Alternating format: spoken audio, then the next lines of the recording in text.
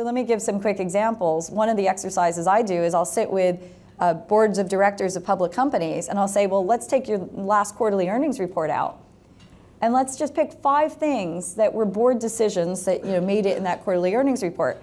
So let's say one of those things is you've decided that you're going to grow organically. Or maybe, on the other hand, you decide you're going to grow through merger and acquisitions. So I was working with a regional bank in the Midwest, and they decided they were going to grow through acquisition. And they said, as long as the acquisitions are accretive, we're going to probably do half a dozen to a dozen of these over the next 12 to 18 months. Said, okay, did you do any cybersecurity due diligence as part of those acquisitions? No. Why would we do that? Well, because when you acquire another company, you're now acquiring their past, their present, and their future cyber risk. And by the way, the best practice is to connect the networks after you buy them. If either of those networks is infiltrated, now everything's infiltrated. So we have to start thinking not as cyber as kind of this side techie thing.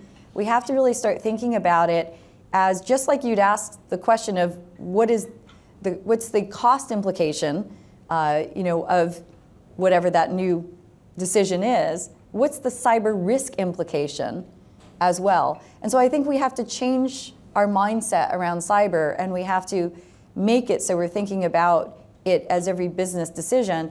And for instance, I know in media, there's lots of digital transformation projects going on.